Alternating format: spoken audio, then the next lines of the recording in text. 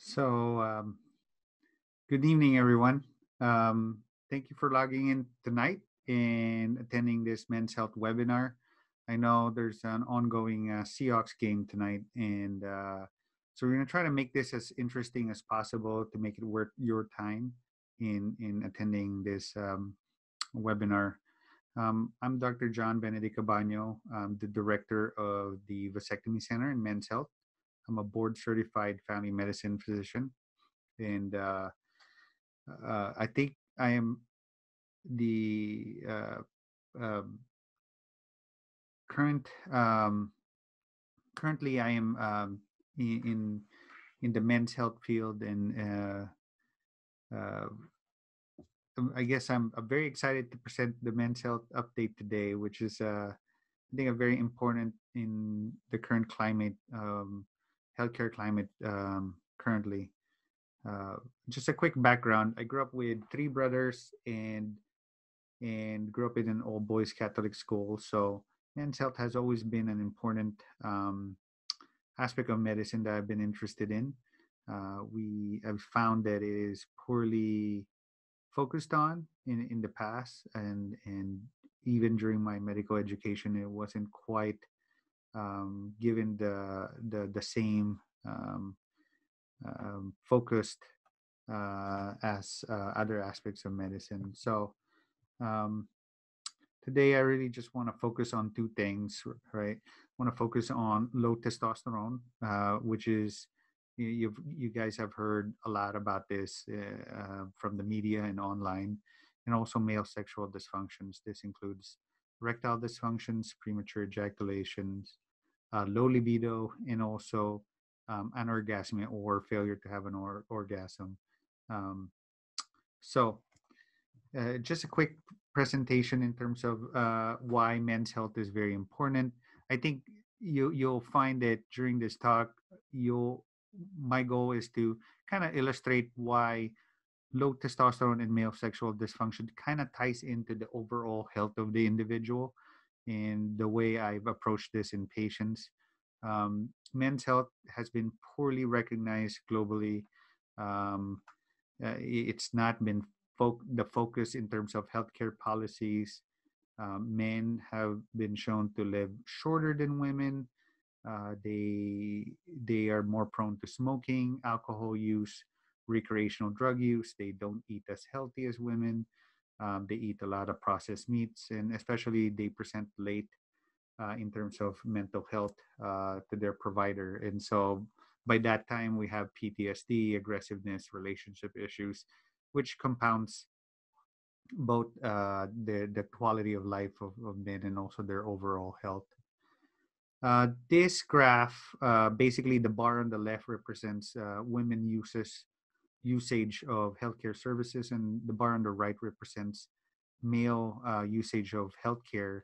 As you can see, around the ages of 15 to 45, they're really very minimal use of healthcare by men, and versus compared to women anyway. Men usually attend or consult their doctors whenever they have symptoms, whether when there's something wrong, or if their partners, such as girlfriends or wives, bring them to the doctors. This is one of the most common um, things I'll find when a guy comes in their 15 to 45. They'll always say, "Hey, my mom, my girlfriend, my wife brought me in, told me I needed to get checked, and so I'm here right here." So um, sometimes we'll find things that they've never considered. I try to make sure that it's worth their time when they come and see me, and so we talk about everything outside, from lifestyle, from diet, from any conditions, any questions they have about healthcare. I really take advantage of that um, finite amount of time, since they don't go see the doctor quite as often. Um, so first off, what is low testosterone, or what is testosterone, right? So testosterone, we hear this word thrown around all the time, and it's a male sex hormone regulated by the brain, basically the hypothalamus and pituitary. They regulate this. They tell the testes how much testosterone is to be made, and testosterone goes around the body. It helps develop the traits of male, what we consider as male traits anyway, like sexual function, their features, their muscle mass. It increases the red blood cells, bone density, and also the sense of well-being. So testosterone is very important to men. It is present in low amounts in women, but this is generally helps with the development of the maleness traits. So um, and so the benefits of having your testosterone optimized, you have a sharper mind, you're confident, your bone density, you have the energy and your libido and your erections, and then also a healthy heart. So um, when just one point here, optimal testosterone, that is the key word here, not too much testosterone. As too much testosterone can also lead to negative effects such as increased clotting, increasing risk for cardiovascular disease, increasing aggressiveness. So sometimes this can also lead to unfavorable effects. So um, and also can affect to increase um, body fat. So if you're not working out, if you're sedentary, or you're the amount of testosterone you're not using, this will be converted to estrogen and later to fat. And so some individuals can look very stocky and very bulky, and this generally is not favored anyway in the current society. But um, so optimal is key in this day. So testicular deficiency, it's been a well-established significant medical condition. There's a bunch of possible causes, and in fact, testicular deficiency can be a sign of an underlying health problem. So throughout this talk, we're going to talk about how all these conditions kind of relate to the overall health of the male individual. And that's why it's very important as a provider, as a family practice provider, and um, a doctor to listen to my patients and also kind of tie it in to the overall health of the individual. Um, so why does low testosterone matter, and what can we do about it? So um, low testosterone is basically considered a general indicator of men's health, right? It can tell me that an individual can possibly have increased stress. So stress produces a lot of cortisol levels, which can decrease your testosterone levels in the body. It can also represent. It can be a sign of sleep apnea.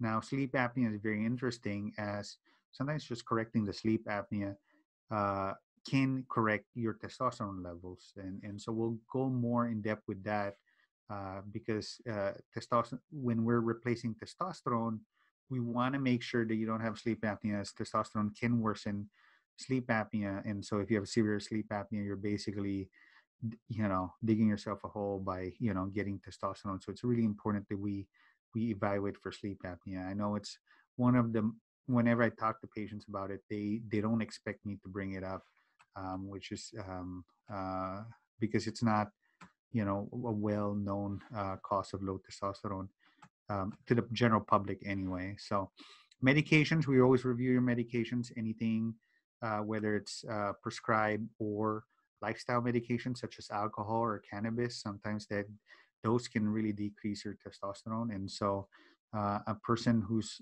seeking low testosterone replacement, but drinks a lot of alcohol or are on medications that can lower testosterone, sometimes we have to reevaluate those, as there are risks with anything we take or prescribe to patients. That being said, there are some medications that a patient definitely needs for a general condition. And so each case is going to be different. And so we look at each case differently and make sure that um, we arrive in a general consensus where a reasonable treatment with testosterone for patients who qualify as low testosterone. Now, you could have organ failures like kidney or liver diseases that could cause low testosterone, and so low testosterone could be the first sign. And so we evaluate for those, testicular trauma, inflammation, if you have genetic issues. If once you rule these all out, then we go through true hypogonadism or idiopathic, meaning if it's lower than the natural um, uh, expected value of your testosterone, that's when we treat, given that the patient has symptoms. If the patient doesn't have symptoms, regardless if we check your testosterone, if you do not have symptoms, generally treatment with testosterone is not indicated, as again all medications have effect and side effects, um, as everybody knows. So it's been studied that low androgen levels or low testosterone can lead to diabetes. It decreases your metabolism, it increases insulin resistance, increases your cholesterol, inflammation. It can, your vascular stiffness. So all of these factors can increase your cardiovascular risk factors. So this is where there's a bell-shaped curve where if you have too little testosterone, that can lead to um, uh, increased morbidity or mortality, actually worsening of your health, right? But and so when we're treating, however, if you already have heart disease or clotting or clotting, blood clotting issues, we do not want to increase those. So really finding the middle ground. I find that the pendulum swings both ways, depending on information online and the media. So I think this talk is I'm actually very thankful for IRG for coordinating some of this community education. I think it's very important that we kind of distill some of this information and really kind of gather all these information and kind of not just get a consensus or a summary of all the studies that are out there. Um, so testosterone diagnostics usually there's no universal lower limit for testosterone levels. There are different laboratory tests. There's no lab test. Not to kind of go too in depth in this, however, but there's different tests on how to test your testosterone, different equipment, but generally around lower than 300 to 350 is what we consider in my practice as low testosterone. So if you have a number that's lower than 350 or 300 to 350, there's a leeway there. And you have fatigue and low libido or erectile dysfunction, we generally diagnose you with testosterone deficiency. Granted that you don't have any testosterone usage that's non-clinical testosterone usage. If you have other sources of testosterone uh, that's not prescribed, sometimes that can temporarily lower your testosterone. So I get an individual who's like built, very muscular, very manly, and um, presents with a low level in their labs. Generally, that's a temporary decrease in their testosterone level given to by exogenous or what we call usage of testosterone outside of the clinics. Um, so measurement of your testosterone very much more accurate, basically from 7 a.m. to 11 a.m. And so it's really important that when you're presenting for your lab tests, that you present in the morning, as it fluctuates more so throughout the day. And you'll hear different providers talk about free testosterone, bioavailable, and total testosterone. In reality, total testosterone is really what we're looking for, as this represents 100% of the functional testosterone. Sometimes you could have, and this is more of a sometimes. I think that's the key word there, rather versus the majority where total testosterone is what we check. Sometimes you find an obese patient with some metabolic issues. Sometimes the protein that binds testosterone is low, and so that's when we order other labs such as the free testosterone and bioavailable testosterone. Um, so generally, we do depend on a total testosterone. So anyone um, who any information that you have regarding free and bioavailable, those are more of the exception or more rarer cases or occasional cases. Um, my criteria for replacement, generally less than 300, 350. They have to be symptomatic. Our screening questionnaire should be positive. Low libido, fatigue, poor musculature. Definitely no heart disease, as I said. Testosterone treatment, whether it can increase clotting and also cardiovascular mortality, and so um, the risk versus benefits doesn't quite measure up. So you don't really want to be treating them with testosterone, um, even though they have symptoms of low libido. Definitely explore other treatment options if in that case. Um, and so, how do we treat it? Most importantly, is to treat the underlying factors first. So the causes, sleep apnea. Yeah, do they have um, uh, thyroid issues? Do they have testicular issues? They have a tumor. So treating these underlying factors first versus just going in and treating right away is paramount. And that is why men's health, this talk is really important. Treatment with low testosterone includes intramuscular injections. This can be given anywhere from 2 weeks. Sometimes we've done a weekly injections. We've done monthly. Generally, 2 weeks works a little bit better.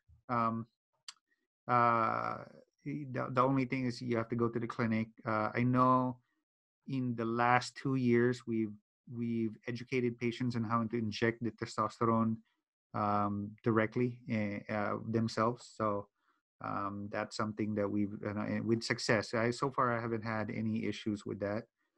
Patches can work. Sometimes the absorption kind of depends on the where you place it in your skin. If the skin is very thick, or if you place it on a lesion, sometimes it can disrupt the absorption rate.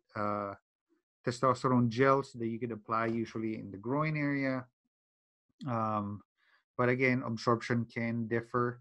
And also, sometimes it can transfer to a partner whenever you have skin to skin contact. So that's something to kind of keep in mind. Pellets are used. Usually applied in so they it's a procedure where you implant the pellets underneath the skin around every 2 to 6 months. Absorption is differs definitely, and so there's a lot of variability in absorption depending on your fat and muscle content, so not as predictable as well. So definitely intramuscular or IM injections is still my go-to when it comes to uh, treatment. However, if you have fear of needles, we generally consider the other treatments with some caveats. Oral treatments generally not favored in the market nowadays. I know I think there's a new medication coming in back in the market that has shown better absorption compared to the older oral testosterone treatment. So I don't have the data for that quite yet. I know the safety data is still being studied. And they're generally expensive. But just to let you know, the older oral supplements for testosterone replacement has not been generally shown to be as effective or as safe as the other options that we presented. So on non-medication treatments, it's kind of funny because when I was doing my research, I also saw some websites claiming, dietary diets that can increase your testosterone. Um, they're not entirely false, right? So it won't like significantly increase it, but it won't also decrease it. So there's definitely a lot of diets, that can kind of just support healthy testosterone, but generally won't correct if you have a problem. And so consulting a provider, correcting the underlying problem, reviewing your medications, these are key in terms of treating low testosterone and improving your health. Daily exercise. So when you exercise, you're basically telling your body, I need more testosterone. So your testes keeps on producing the testosterone. So that's actually something that I take the time to discuss with my patients. That, hey, if I'm giving you testosterone and you're not exercising, it's just going to turn into fat. So it's like giving a kid $100. It's what you do with $100 that matters. So you got, if you're going to consider replacement, consider exercising and creating a regimen that you're going to be that you're going to be doing, so that you're going to be using that $100 kind of quite effectively. Improving your sleep, so sleep apnea, decreasing your stress. If you're a huge alcohol drinker, you use a lot of like opioids. Uh, Definitely sensitive. I've had a chronic pain patient in the past where um, their testosterone levels are low, but they had a very compelling indication for the pain medication. So we did treat them with testosterone replacement therapy. But stuff like excessive alcohol use, definitely, not, you need to like lay off the alcohol use, especially if you expect because testosterone is not a magic medication. So and it could be harmful if not used properly. Side effects: acne, oily skin. Some people will look bulky or swollen. So there's a lot of water that retains in the body. Sometimes people can urinate more often. There's a little bit of breast enlargement. If you have severe sleep apnea, again, usage of testosterone can worsen your severe sleep apnea. You have mild, we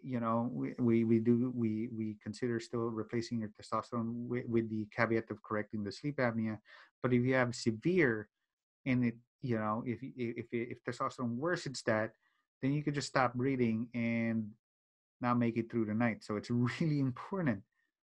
Our first goal in medicine, any doctor, premium non-shared, do no harm. So um, definitely we need to evaluate if you have sleep apnea.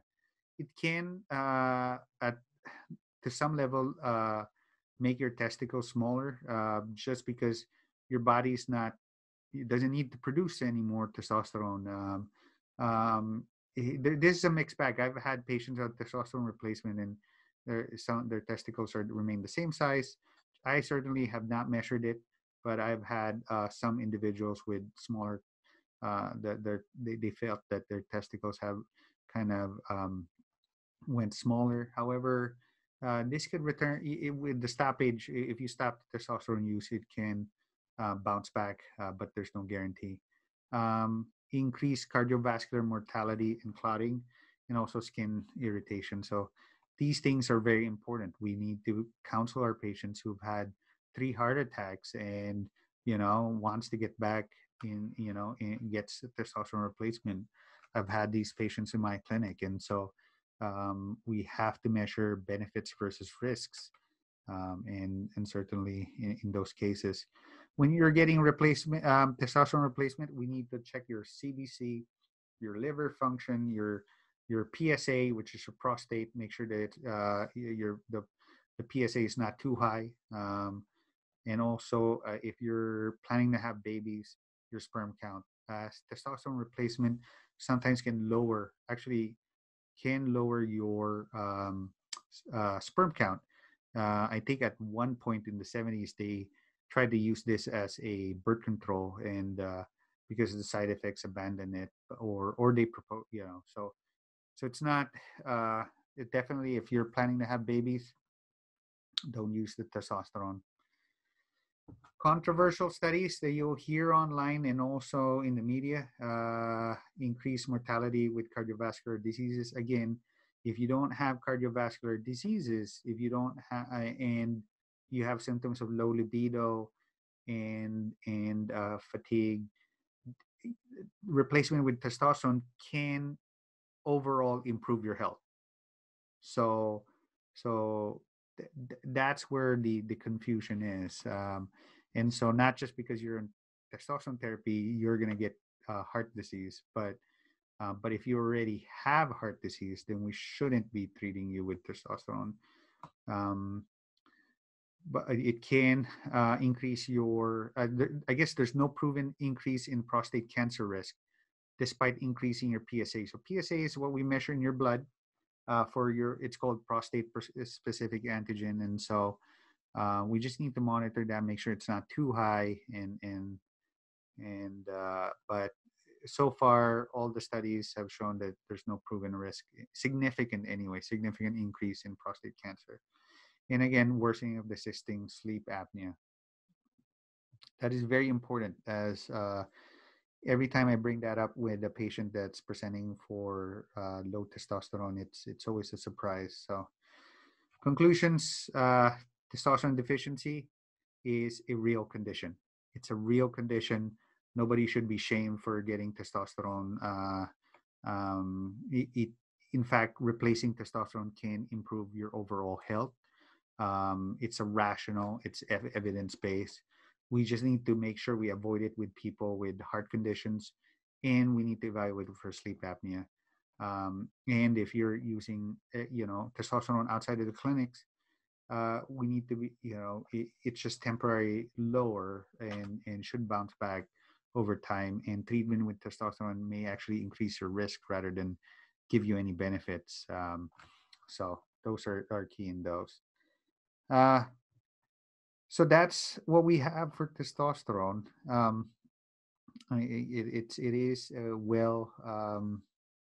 I guess it is been more common in terms of in my clinic in the last 10 years. So, uh, what about male sexual dysfunction? So this is a sensitive topic.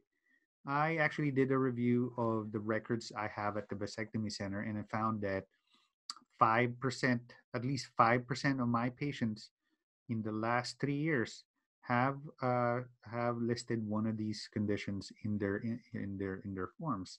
It's very interesting, and there are a few that I've asked, if they've sought medical attention for this, and the common response I have is no.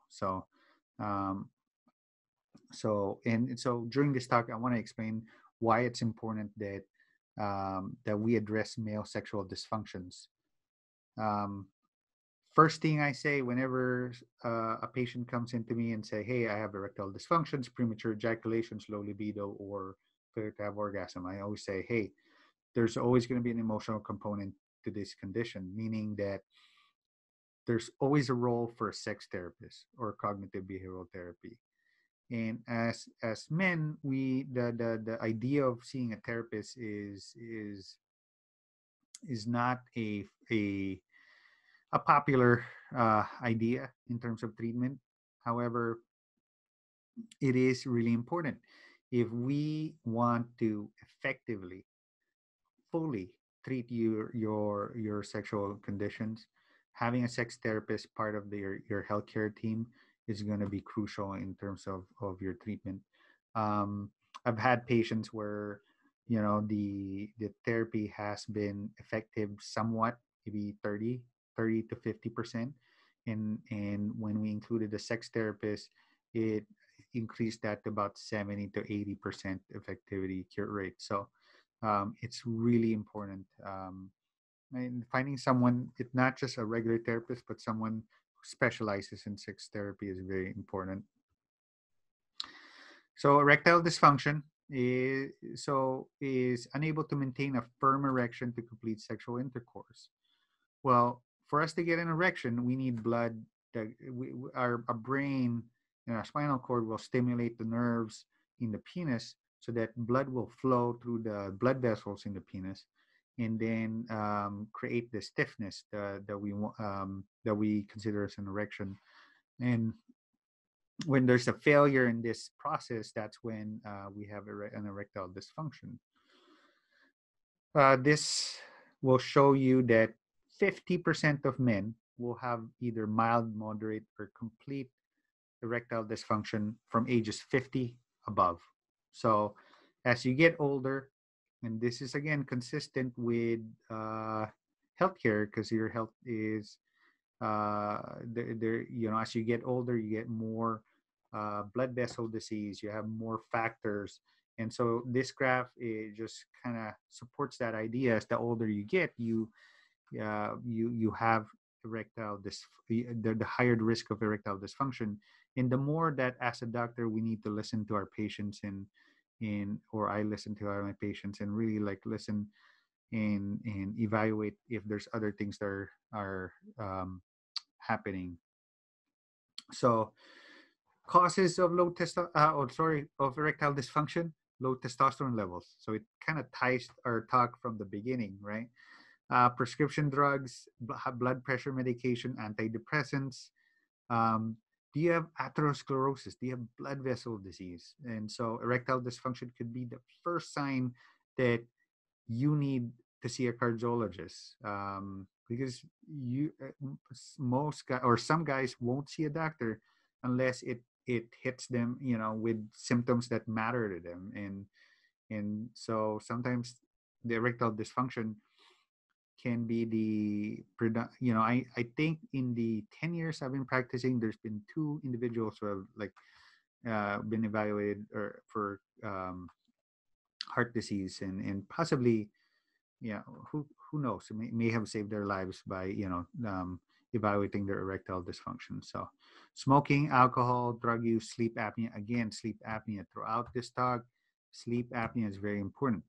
We should probably just label this talk men's health and sleep apnea, but it is a very important cause of a lot of like men's health problems. So um, and there's some really nerdy kind of scientific interesting concepts there as well. So psychological causes that might include that might cause erectile dysfunction. Concern about performance. If you have a new partner, you're sometimes it can cause you so much anxiety that it disrupts your ability to have an erection. Marital relationship issues, depression, sexual trauma, stress. So that's when it comes to male sexual dysfunction, stress is really important. So again, this erectile dysfunction can be the yellow canary. And so it was actually pretty hard for me to find this picture because for some reason I didn't know what a canary looked like. So I had to find one of this picture. So it's erectile dysfunction can be the yellow canary to heart health, right? So as you know, your blood vessels, when you have diabetes, smoking, cholesterol, hypertension, stress enzymes that are like, destroying the blood vessels from the inside. Um, and when the cause of your erection is from blood vessels, so it all kind of ties together, right? So uh, in fact, there's a consensus that if you are a smoker, you're of age, you have risk factors, diabetes, and hypertension, and you present to me with erectile dysfunction, we need to make sure that your heart is doing well, as this could be life saving. We could be saving your lives, or you could be saving your lives. Sorry, you could be saving your lives if you have erectile dysfunction. You present to me, you could be saving your own life by following this consensus panel and getting evaluated for cardiovascular health. So it could be life changing. So the goals of treatment, definitely counseling, like as we said, sex therapists, medication changes. There's medications, vacuum devices, really finding the cause first and then later on treating. But in terms of treatment, we have the famous Viagra, right? Or sildenafil. We also have Cialis and Levitra. Interesting facts. I think with sildenafil, they just basically changed one of the molecules, and it became Cialis or Levitra. And I think someone failed in completing the patents for Viagra, and then basically with that change, it also decreases some of the side effects. But sildenafil or Viagra is the more famous one. It's the first one. It was used in the ICU to for pulmonary hypertension, and so when everybody on the ventilator started having erections, somebody had the bright idea like, oh, maybe it's a good treatment for erectile dysfunction. The nice thing about this medication, it's easy to use. You take the pill, done. Problem is, if you have a fatty meal, if you have a lot of alcohol that evening, you're in a date, you have steak, you have alcohol, taking the Viagra, sometimes you have a delayed effect, meaning, you're on it around like midnight to 1, and it's not showing up, and then around 4 a.m. you get an erection. So uh, they've in the last few years, they've come out with sublingual versions of this where you put it underneath the tongue. I know some compounding pharmacies around the area, Clark's and all that. They've uh, uh, Kusler's. They've used the sublingual versions, and that can kind of escape that the the the gut, and so the absorption's a lot faster. Whether it lasts long, it still varies from individual to individual. Sometimes it can be expensive, but there are ways doctors have prescribed this. They would prescribe the lower dose, like 20 milligrams, and generally some of the insurances will pay for the 20 milligrams versus the 50 or the 100 milligrams. So, I'll just tell my patients to take 3 or 5, and so we'll get the same benefit. So certainly, um, personally, I don't know why they make it so expensive. I think it's a great drug. Side effects, sometimes it causes a bluish tinge in your vision. So if you've ever used this medication, had those are temporary. It can give you a headache. Less so with Levitra and Cialis. Uh, um, um, it can also make you lightheaded. And so if you are on medications that causes vasodilations or nitrates, and so, for some of you might not know what nitrates are, vasodilatory medications. They're used for hypertension. And so, if you're on those medications, taking Cialis, Viagra, or Levitra is not um, advised, as you could pass out from taking these medications with those. Mechanical treatments. This is usually with people with prostate surgery and penile nerve damage. um, I know it looks funky, but basically what happens is it uses this chamber, and it sucks through pressure the blood from inside your penis. Some people report a bigger or larger erection. Usually used for only 30 minutes. As sometimes if you use it longer, it can cause some bruising and hematoma. And you use this like small tourniquet at the base of the penis that kind of like keeps that blood in there. And so sometimes there's some discomfort as well, but and it's kind of awkward because there's a lot of planning involved before you could use this. Intracavernosal injection has been well accepted in the last 20 years. I know the concept of injecting your penis with the medication is, to a lot of people, when they first hear about this, is it's ridiculous. However, for some of my patients who have done this and they've mastered how much medication they need to last how long, it's been very fruitful and very rewarding for them. Obviously, you could cause too long of an erection. You could have bruising, hematoma. If you have fears of needle, this is not the method for you. Um, but yeah, that it is out there, and there's definitely a market for this. Penile implants. Anybody who's undergoing gender reassignment or had severe trauma or radical prostate surgeries sometimes would benefit from a implant. Nice thing about this, it's on demand. You could like pump it. I think there's saline on the tubes, and it is an invasive procedure, but it's highly there.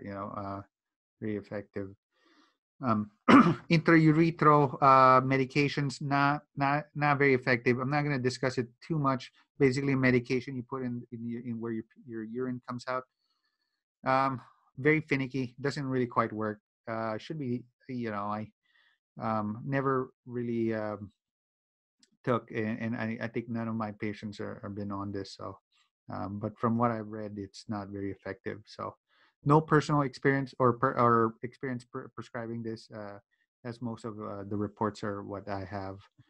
Um, Other treatments: stem cells, PRP, shockwave therapy, penile vibratory rehabilitation, especially with a sex therapist or pelvic PT. This could help some of the erectile dysfunction. Take home message: each case is different.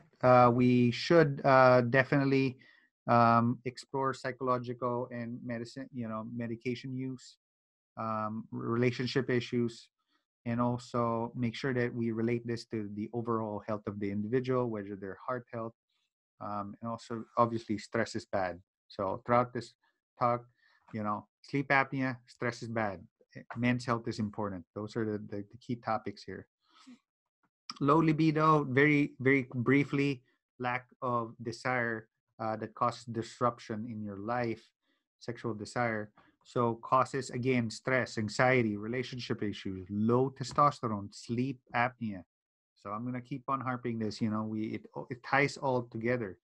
Adverse effects from medications, um, lifestyle. If you use too much cannabis or alcohol, if you're in a anxiety medications such as SSRI, antihistamines, Valium, seizure medications. Obviously, as a medical doctor, we have to weigh the reasons you're on these medications versus, the low libido. And sometimes when we do that, there are other avenues that we could do to have continue treating you for those conditions and improve the low libido. Treatments: decrease stress, resolve your relationship issues, improve your sleep, check for testosterone, and try to modulate some of those medications that they're on. And again, the lower the medication, effective medication, the lower the risk of sound is. So sometimes I would lower the medicate, like if it's a blood pressure medication and they're controlled, they've lost weight and they're exercising. Sometimes I'll lower some of these medications, and that would improve the low libido. And so,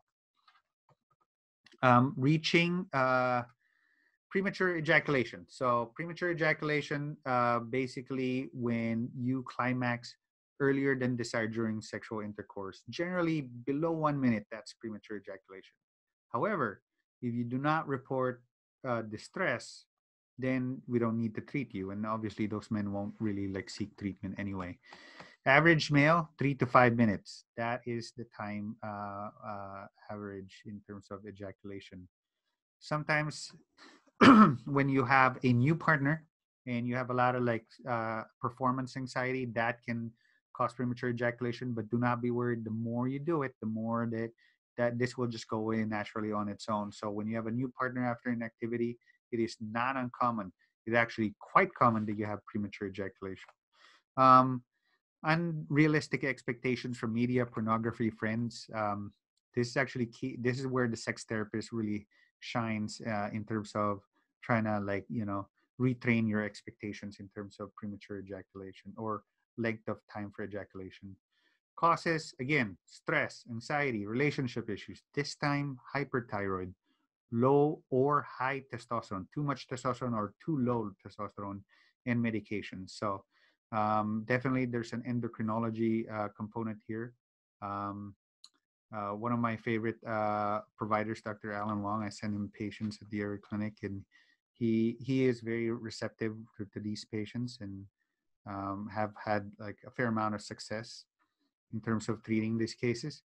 There is no current FDA approved drug for treating premature ejaculation. So um, most guys are trying to look for specific medications. There are none. So we have to treat each one individually. There are sexual therapies that can be done, retraining that can help with a sex therapist. Um, Sometimes there's pelvic PT can help.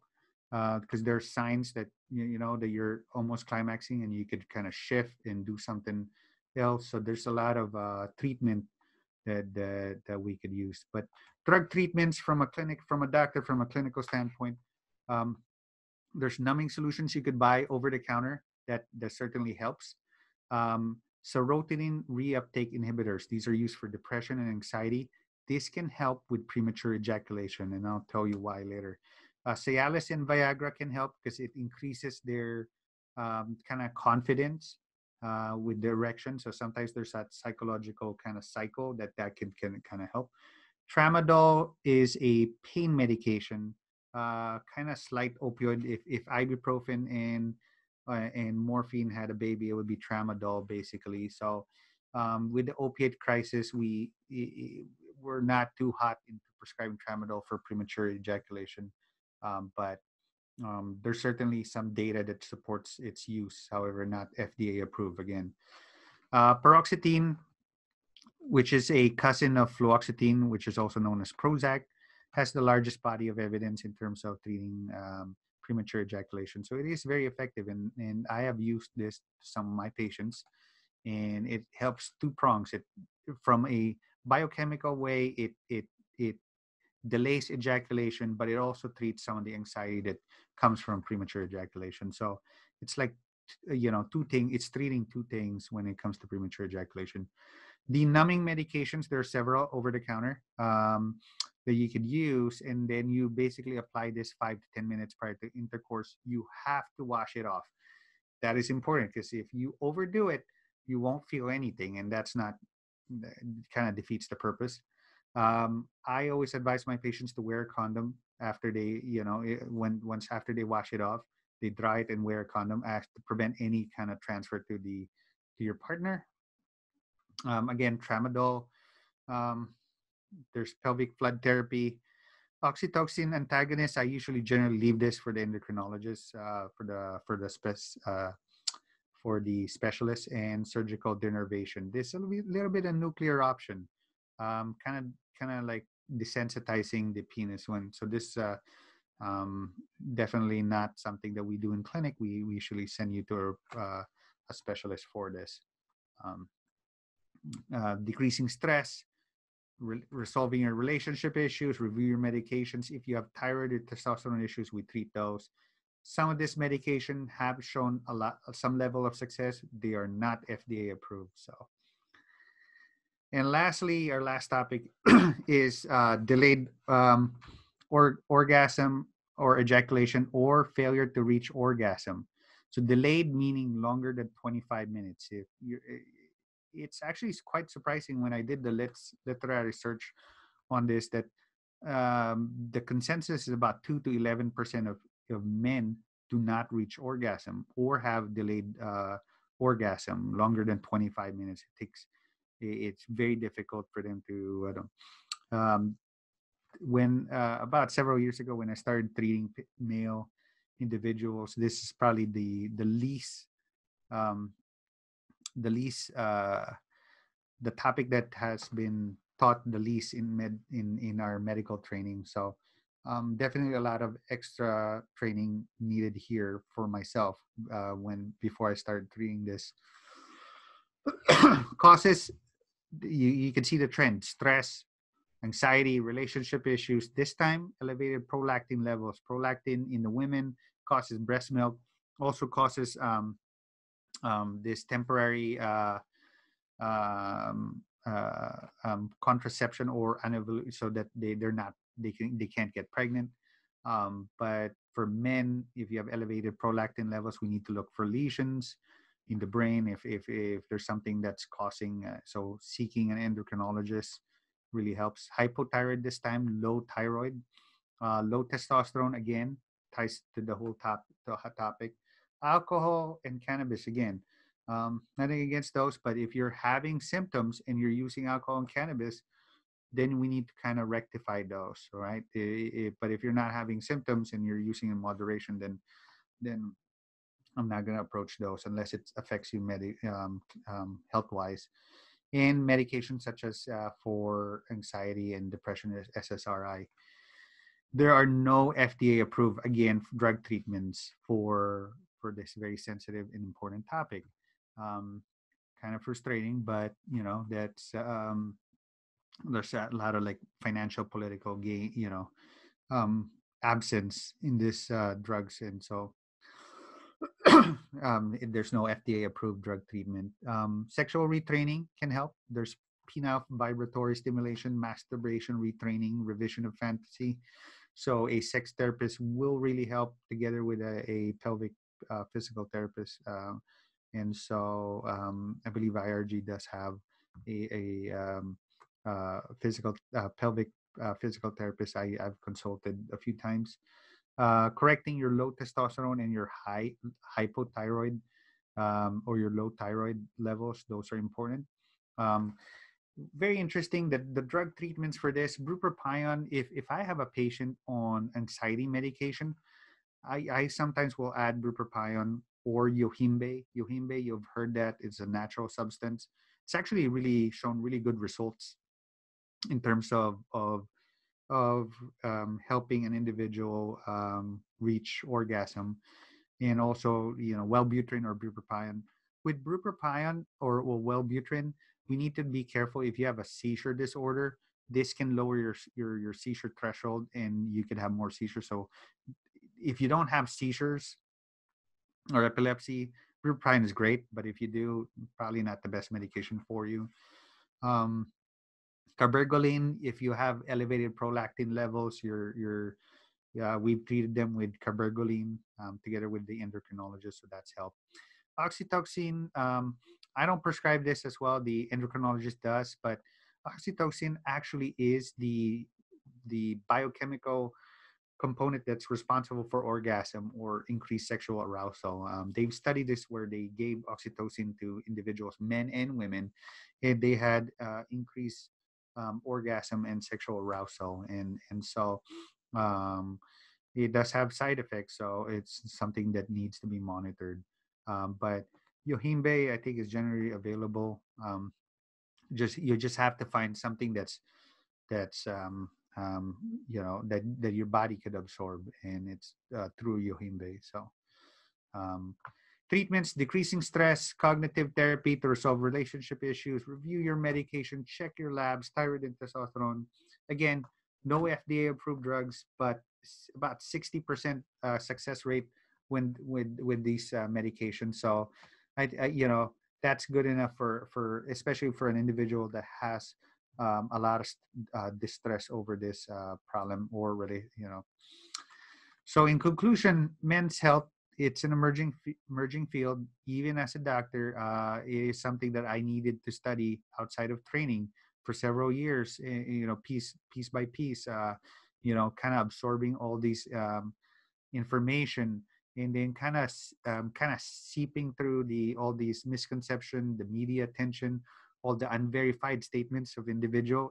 It really affects how the information gets to the public and to the community. And so trying to keep an open mind, and also kind of like it's hard to verify statements, but trying to take information with a grain of salt, and finding an expert in the field that really like has um, experience with these.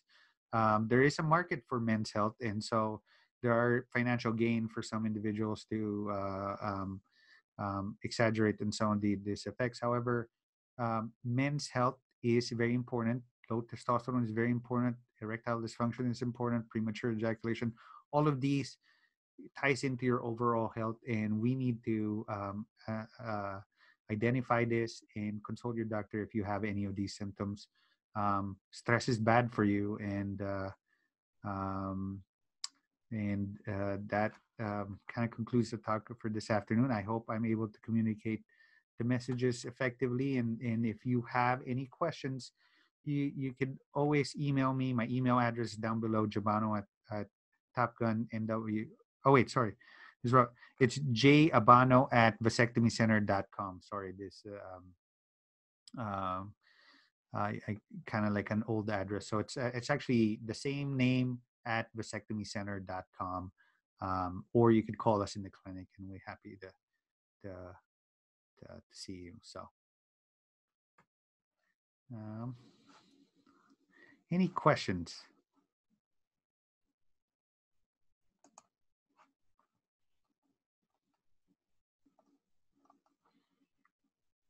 Um, I think 5 minutes before 7. I think thank you for attending, and I don't see any questions, but um, I think it's not too late to catch the Seahawks game. So if you have any questions, again, you could always email us at Jabano or info@vasectomycenter.com. That might be easier to remember, or call us in the clinic. Visit the website, vasectomycenter.com. Oh, there's one question. It says here, I had my prostate removed 5 years ago. I'm one of that 5% that have ED problems. ED pills have had little or no effect. Is there anything that may help my situation? Yes. And so in some of my patients, we've used the vacuum device. You have to try it out first, see if it's right for you. And then if that doesn't help, then we may try to do the injections. Both offer some level of discomfort. Um, Radically, you can go for the nuclear option and get the pump, but that's too invasive a procedure. That's not something that I would. That's kind of like the last resort. I would try the pump, and I have successfully had Medicare and Medicaid pay for the pump. So you could coordinate with your doctor or with us. We could try to get Medicare and Medicaid, especially when you have that prostate surgery history. They will pay for it.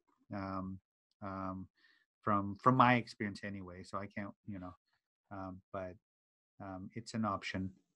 You just have this tourniquet in the bottom, so that's really important. Does vasectomy affect men's health? So vasectomy, any procedure will affect um, an overall the men's health. However, vasectomy has very low risk to a male individual. Um, about 99% of my patients have no overall effect in the men's health. I know there's been some data in the 70s that showed that, hey, it might increase prostate cancer, and then it was disproven in the 80s, disproven in the 90s, and then it resurfaced again early 2000, and then it's been disproven again. But the general consensus, and I'm part of a huge forum in terms of vasectomy, these are academics, so they're not incentivized by any drugs or business. So these are academics. The general consensus is there's still no studies to show that it increases risk for prostate cancer. So and some of these studies are show have like some biases that they've identified. And so in terms of affecting men's health, there's no significant effect of vasectomy effect in terms of men's health anyway. Any other question? Is there any testosterone supplement you could take if you feel you're low prior to see a doctor professionally? Um, so the the best thing to do if you don't want to see your doctor, which by the way, I would really advocate that you go see your provider who has knowledge in terms of testosterone, is to identify the factors that might be causing your low testosterone. Are you having a sedentary lifestyle, right? So if you don't need to run a marathon right away, you could just do minor runs, doing exercises 10-15 minutes, but do it daily. So as your body gets used to that activity, your body adapts, and your body tells you, hey, let's produce more testosterone because this individual is exercising more and lowering your fat content, and also um, in terms of trying to see if you have sleep apnea, if you're drinking a lot of alcohol. So those are things that you could use to kind of increase your testosterone levels without seeing a doctor. um, uh, but in terms of supplements, I know again there's a market for this, so I'd be a little bit careful. um, I always tell my patients, whether it's grown in the backyard or made in the laboratory, the same things, characteristic. There's an effect, there's a benefit, there's a side effect, and there's interactions. So you got to be careful with whatever you take, as you might not know that there's a side effect. Does vasectomy affect men's health in any positive ways? Thank you. Yes, I think if you have a vasectomy, then your wife becomes happier, especially when she's done having babies, and suddenly there's less stress. In terms of clinically, there is no proven um, uh, physical or physiologic effects in terms of having a vasectomy. uh, I would say more psychological in some cases, and also, I do medical missions doing vasectomies, and in some cases there's more resources for the existing children, and you have a happier life, and that indirectly kind of improves your overall health. So, but in a nutshell, not directly. So, any other questions? Um, oh, by the way, on those supplements, testosterone supplements, I had a case several years ago of a patient with was taking ginkgo biloba, and so the patient, we didn't know this, but the patient presented with very low platelets, was bleeding and everything. No, everything, all the tests were negative, and we found out that after like much reading that, you know, the medication the supplement he was taking actually derange his platelets. So, and so that's like kind of like a lesson. Again, there are benefits to these natural medications. I'm not saying there's none, but we have to be aware of the side effects as well and the interactions and everything. And so, supplements, just got to be careful in what you take, and got to have definitely research it a little bit better. Um, Anything else? Again, for the pump, that's something that insurances generally cover. So if you're interested, that's something that you could address with your doctor as well. And any other questions? Again, thank you again for having me. And if you have any follow-up questions, please feel free to email us, info@vasectomycenter.com, or call us in the clinic, 425-395-0773. So, and go Hawks. Thank you.